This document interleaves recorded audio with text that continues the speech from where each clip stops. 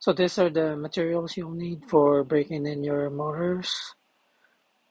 We'll start with a glass jar.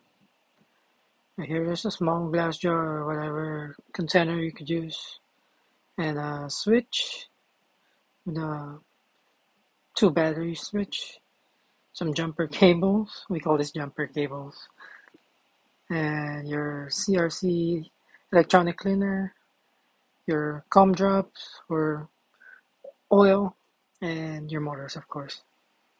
And cover your area. Use rug, and you wanna make sure we cover the things you don't want to get messy because these things will get messy. So we start with water. I'm using like just a mineral water or faucet water should be okay too. And also don't forget your batteries because that's what we're gonna use in this one. We don't use a power supply. We just use regular batteries. So we put the batteries in and we open our motor. We use the 2020 on this one since 2020 wasn't a good year. But yeah, we'll use this one and this one. So let me open it.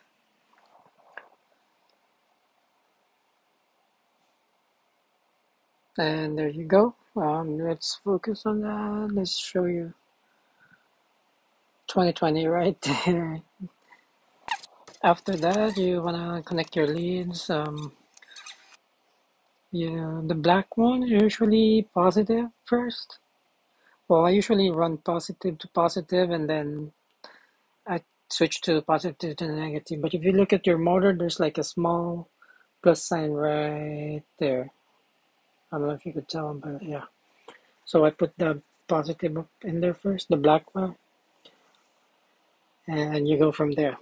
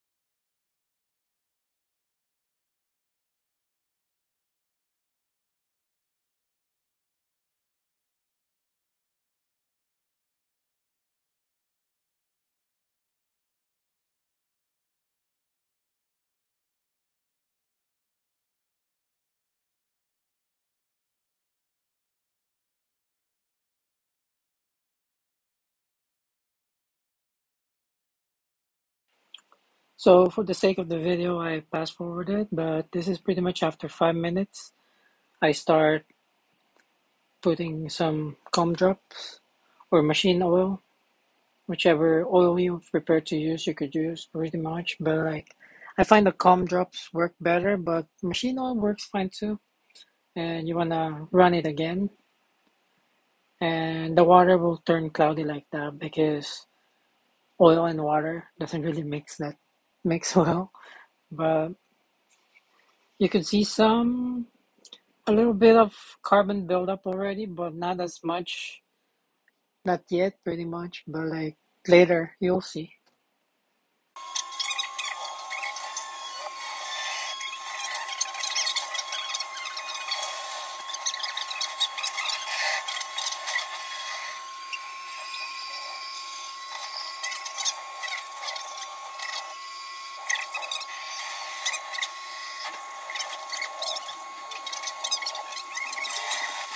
Halfway, I start doing this.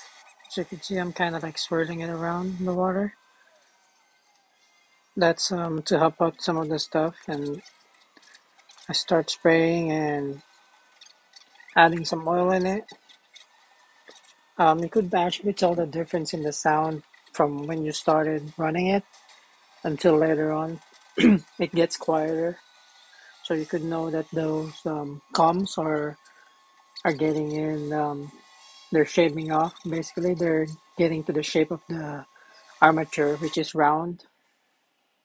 Minutes to turn it off. I turn it off, and then I'm gonna start cleaning it.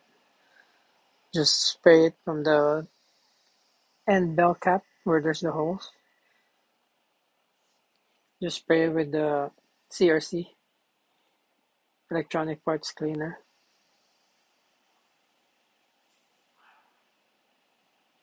And you can see there's the carbon buildup already, like the water gets dirtier. And then I put more oil in it. Usually I let it dry a little bit, but this cleaner is like quick drying, so should be good enough. Oil it up,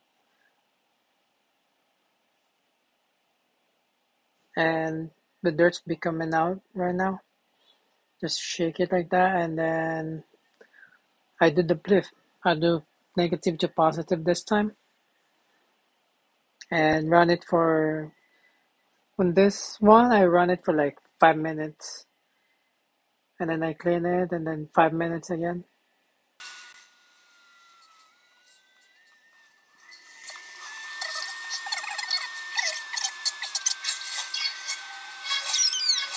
At this point, you're doing a reverse, so it's really up to you what you want to do. But like, it's pretty much just the same process. Like this one, you can swirl it around like that. I swirl it around because it helps all those comb parts that's been shaven off to come out, and also put some lube if it's like sounds like it's kind of grinding. You could tell if it's grinding, then you could put more oil in it. But usually the oil floats in the top of the water, so that's why I swirl it. So it helps all those buildup to come out from the holes.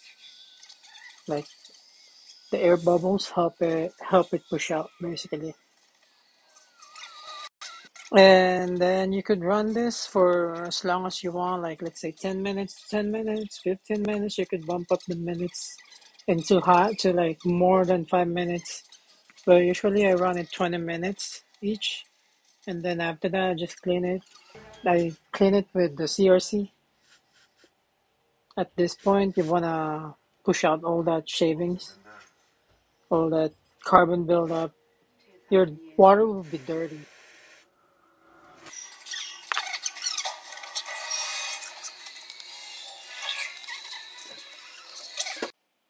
So at this point, after you clean it and dry it out, I mean, you don't worry about drying it from the inside, but the outside, you put the oil after.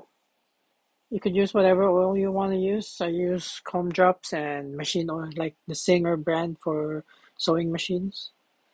And once you put the oil, it would come out. And the oil usually comes out clean, but if it comes out dirty, just spray it more with the CRC cleaner. I just add more oil because sometimes it dries up when you don't use it, and that's pretty much it. It's done.